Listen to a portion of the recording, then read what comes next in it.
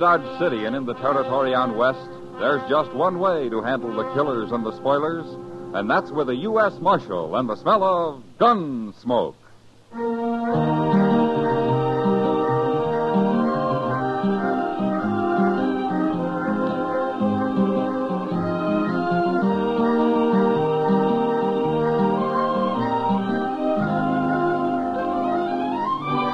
Gunsmoke, starring William Conrad. The story of the violence that moved west with young America. The story of a man who moved with it. Matt Dillon, United States Marshal.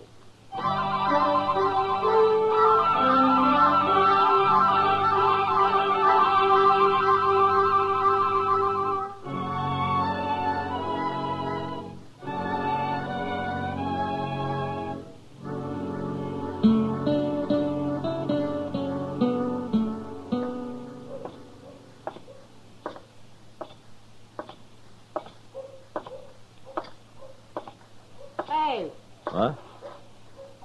Hello, Kitty. I didn't see you. You'll get shot someday walking around in days like that. You'll get sunstroke sitting out here in the heat and the dust. I don't see people in the daylight very often. Wanted to find out if they're any different. Sit down. Well, are they? Any different? Yeah. I don't know. But I've spotted a few I think might be sober. That's different. For you, maybe. You know, I was just thinking, Kitty. There's hardly a man comes to Dodge that isn't looking for trouble of some kind. They call it fun. Yeah, sure. But part of their fun's beating somebody up or shooting him. I've heard of places where the men have to check their guns when they come to town. No, that never works. You can always hide a gun. Or a knife. You ought to go fishing, Matt. What? Have some fun yourself. Quit worrying for a while. I'm not worried, Kitty. You know, if it wasn't for all these men stalking each other, I'd be out of a job. There are other jobs besides keeping the peace, Matt. Yeah, I've tried most of them in my time. Hey, Mr. Dillon? Oh, hello, Miss Kitty. Hello, Chester. Doc sent me to find you. There's an old man up in his office. Oh, what does he want me for? The old man's been shot. Shot? Yes, sir. Claims somebody tried to kill him. You mean he was ambushed? I guess he was. Anyway, it hit him in the neck. All right, Chester. I'll go back with you. He's got a friend with him, but they're both strangers around here. Now, you see what I mean, Kitty? Young or old, they're all looking for trouble. Maybe it'd help if we burned this place down. I'll sit here and think. See you about it later, Matt.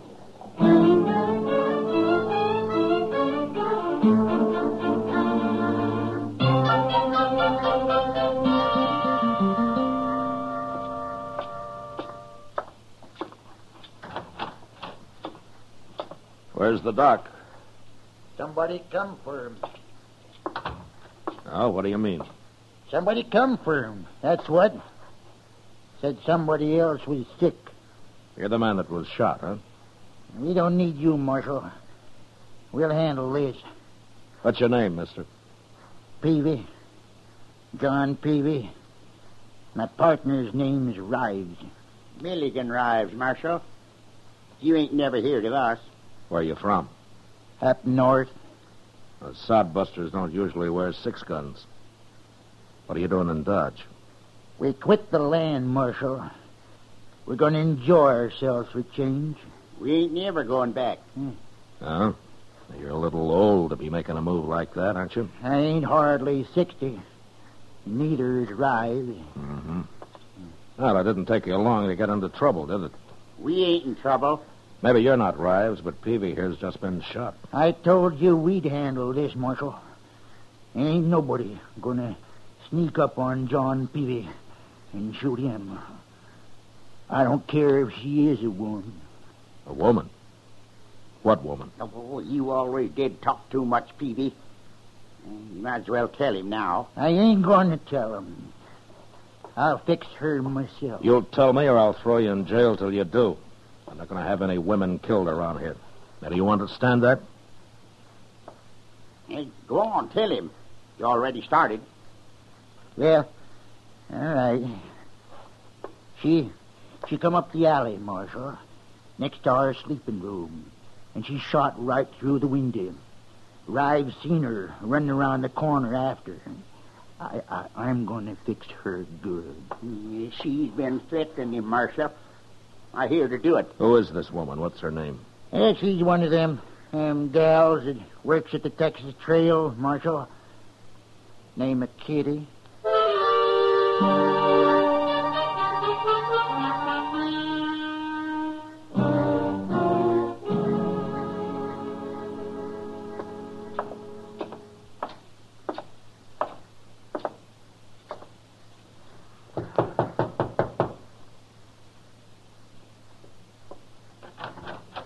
Matt, what are you doing here? I'm sorry to bother you, Kitty. Well, come in. Come in. Yeah. My room's a mess. I wasn't expecting any callers. Well, it's important, Kitty. Of course. What's the trouble, Matt? You know a man called John Peavy? Peavy? Yeah. Yeah, I know him, the old fool. But did you threaten to shoot him? Don't tell me he's come and complained to you about that. Well, no, not exactly. Well, I told him I'd shoot him, and I will, too, if he doesn't leave me alone, the old goat. He's been shot, Kitty. What? He wasn't hurt very bad, but he and his partner claim a woman did it. Now, they say it was you. Do you think I did it, Matt? Well, Kitty, if you got mad enough and you had a gun in your hand, I'd be one of the first to hide, but to sneak up on somebody in cold blood No, you didn't do it. When did it happen? No, an hour or two ago. I've been right here, alone. I guess I couldn't prove it. Well, you don't have to, Kitty. Thanks, Matt. The reason I came was to tell you about it and see if you had any ideas. All I know about Peavy and his friend Rives is that there are a couple of old men who've been acting like schoolboys. Oh. Like they've run away and are having their last fling. And I don't want anything to do with either one of them. Well, I don't blame you. But Rives claims he saw a woman down the alley after the shooting. You, any idea who it might have been? No. He's probably lying, dreaming. Yeah, maybe. Well, if you hear anything, let me know, Kitty. And if Peavy gives you any more trouble, send for me. I sure will.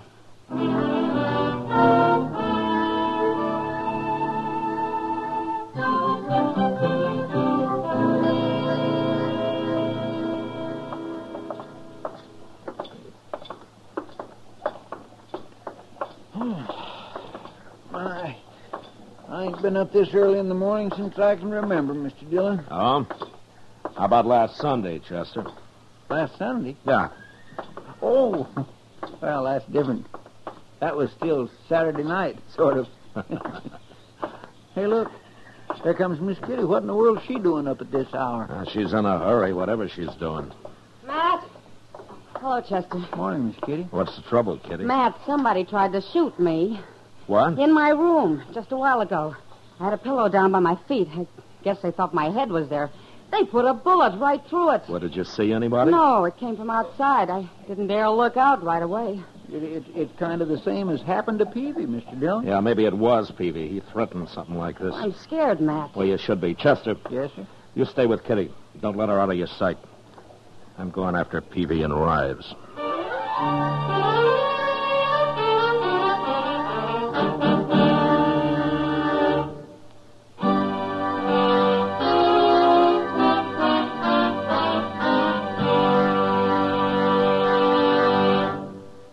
We will return for the second act of Gunsmoke in just a moment. But first, every Tuesday, Pam and Jerry North prove that solving a murder is a family affair. And on the same evening, John Lund, as yours truly, Johnny Dollar, brings us the thrilling details of his latest insurance fraud investigation. Now the second act of Gunsmoke.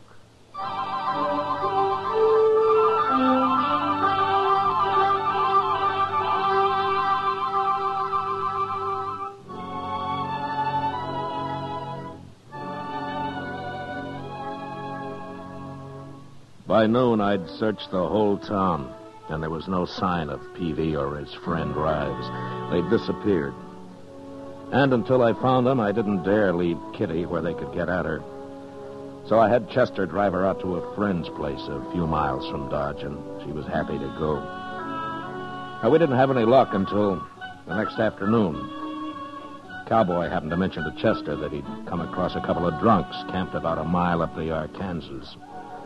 So I decided it was worth riding out and taking a look. And it was.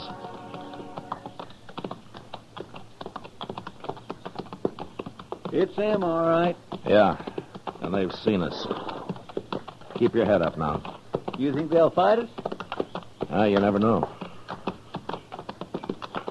Oh. Oh, boy.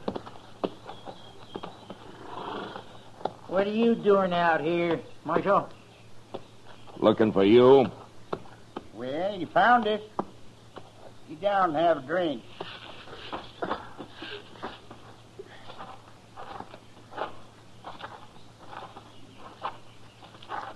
Well, what you got there? Corn liquor. Only about half a jug left, though. What's that other jug? We killed that yesterday. Here, have a swallow. Well, say now, that's right kind of... Chester. But of course I don't drink before sundown. Leastwise, not very often. What'd you come out here for if you don't want to drink? How long have you men been here? Day before yesterday. His neck was bothering him, and I figured a couple of days in camp like this might ease it off some. I get to feeling better. I'm going back and teach that gal Kitty a lesson, though.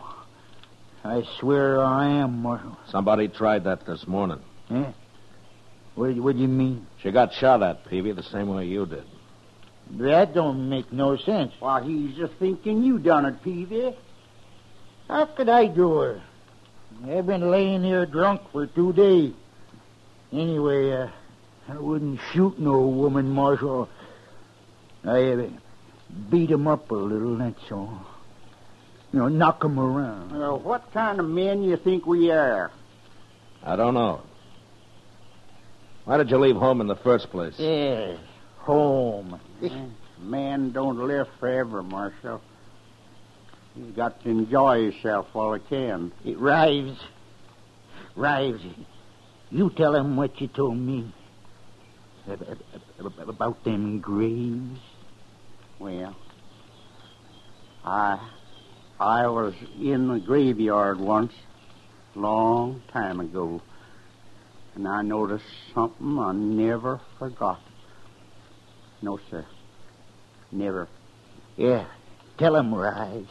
Well, Marshal, I looked around, and I seen that there was as many graves shorter than me as there was graves longer. And that got him to thinking about dying, Marshal. So, one day we decided to enjoy ourselves and quit working so hard. Hey, hand me that jug, Rives. Yeah, help yourself. Hold it a minute, Peavy. Huh? I want to tell you something. What? I'm going to leave you here, but if I see you around Dodge, either one of you, I'll throw you in jail. What for? We ain't done nothing. You have it in mind to beat up Kitty. And if you did that, I might kill you.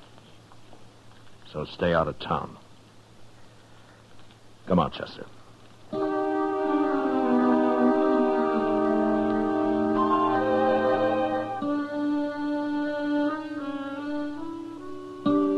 We left them there, passing the jug back and forth across their fire on the riverbank. Talking of death, probably, and of the hard, empty lives that they'd had. The prairie often left men a little too hungry and a little too dry. Chester and I were talking about it when we spotted a woman up ahead. She was walking after a saddle horse, which we figured must have thrown her and got loose. She was an old woman, and dressed for Sunday in a long black skirt and a big hat with a fancy pin stuck through it. I sent Chester to catch the horse while I rode up to her and dismounted. My friend will bring your horse back, ma'am. Are you all right? I'm all right. Well, how'd he get loose? Mean critter, he run off. Oh, I see. You live around here? No. You been down by the river, ain't you? I just came from there. Why? See anybody?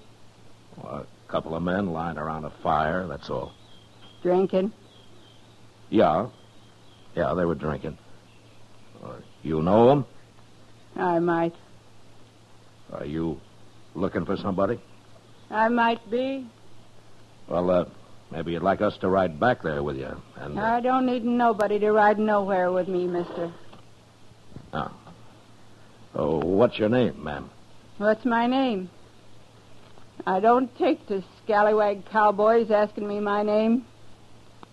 Well, I'm sorry. I didn't mean to offend you. You didn't?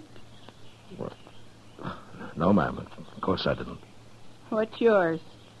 Matt Dillon, ma'am. Dillon. I heard that name somewhere. We won't be introduced proper unless you tell me yours. My name's Sabina Peavy. Ms. Peavy? I've been married 35 years, Dillon. Here he is, Mr. Dillon. Seems gentle enough. I'll hold him while you get back on, ma'am. I can manage. Hey, look what she's got tied to her saddle, Mr. Dillon. One of them old cavalry pistols. Yeah, grab it and put it in your belt, Chester. What? You heard me. Yes, sir. You put that back, you thief. What are you, anyways? Suppose you'll steal my horse next. I'm a U.S. Marshal, Ms. Peavy. Everything's going to be all right. A marshal, eh? I want you to come back to Dodge with me. Chester will bring your husband in. Is she Peavy's wife? You can't stop me, Marshal. Chester, go back to that camp and shoot a hole in their jug. And when they're sober enough, bring them to town. And don't say anything about Ms. Peavy. Yes, sir, I'll do it. You're going to be all right with me, ma'am. Well, you stole my gun and you're stronger than me. I guess I'll have to go.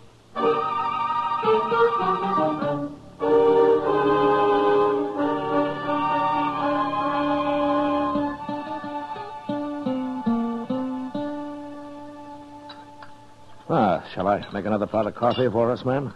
No. No, thanks, Dillon. They ought to be here pretty soon. It's nearly evening. You'll tell that girl, Kitty, how sorry I am I tried to shoot her, won't you? I'm sure Kitty will understand. Imagine me being blind jealous after 35 years. You, told me you were out to kill your husband. If that's true, why would you be jealous? You can be jealous, even if you hate a man, Dillon. You hate Peavy? I didn't know how much I hated him till the day that old fool Rives come by. The two of them rode off together. He come into the house and took the money and left, just like that. After 35 years. How'd you know they'd come here? They was always talking about Dodge. They was always talking about laying on the bank of the Arkansas and drinking corn liquor, too. I knowed where they was. You're mighty dressed up for a woman riding out to shoot a man. Well, it seemed fitting somehow. Only good clothes I ever owned, Dillon. Wore 'em when I left home, St. Louis. Yeah. Well, I'm glad I ran into you, Miss Peavy, before it was too late. I'll talk to him. I told you I would. But I ain't never going back to him. He's had his fun. Maybe he'll settle down now. Not with me, he won't. Dillon, I bore that man 13 children. 13? 11 of them died. And he beat me every time we lost one. Every time, Dillon. Oh, I see. Well, where are the other two? He ran them off. Don't know where they are.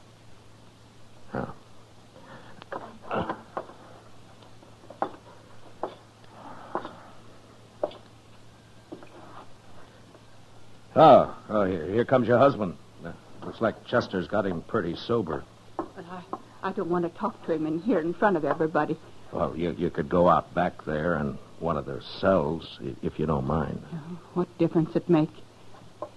My hat on straight, Dillon. Yeah. Yes, ma'am. You look fine, ma'am. I'll wait out back.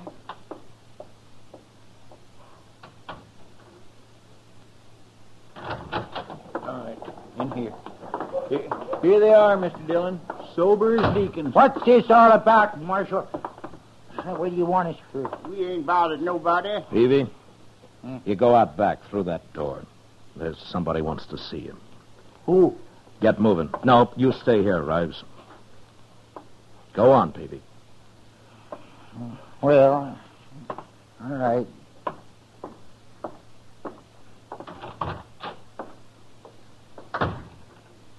Who's out there, Marshal?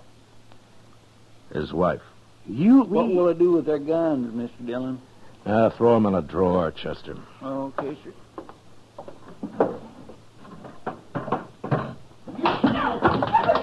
Hey, what's that? He's beating her. Come on.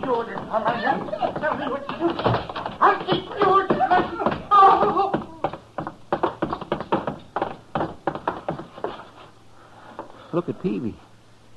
She knocked him out. I think I killed him, Dillon. Killed him?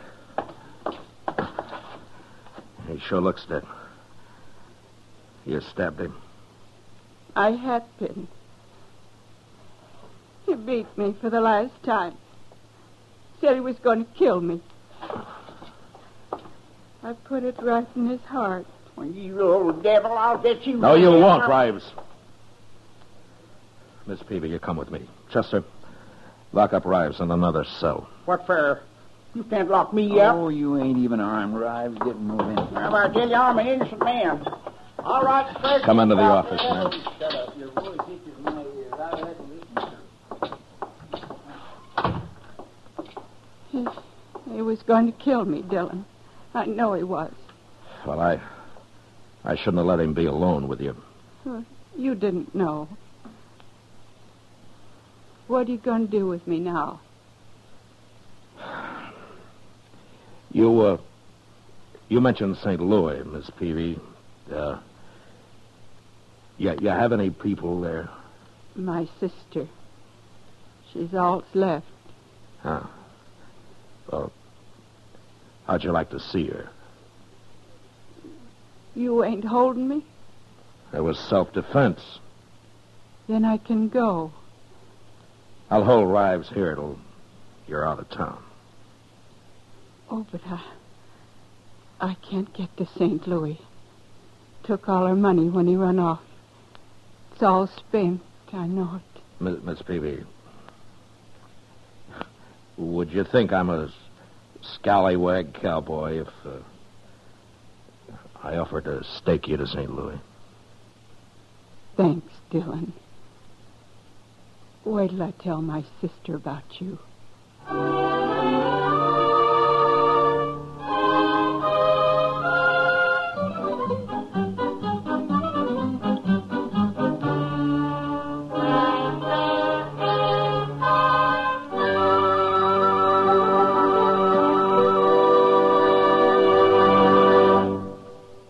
Gunsmoke, under the direction of Norman Macdonald, stars William Conrad as Matt Dillon, U.S. Marshal.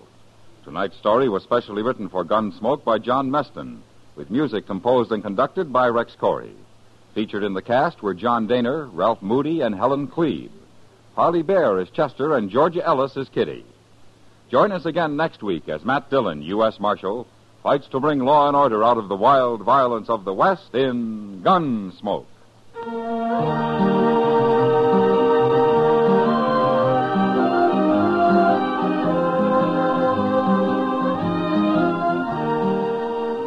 Bill Silver, star of the Broadway and film versions of Top Banana, visits Mike Wallace on Stage Struck tomorrow over most of these same stations.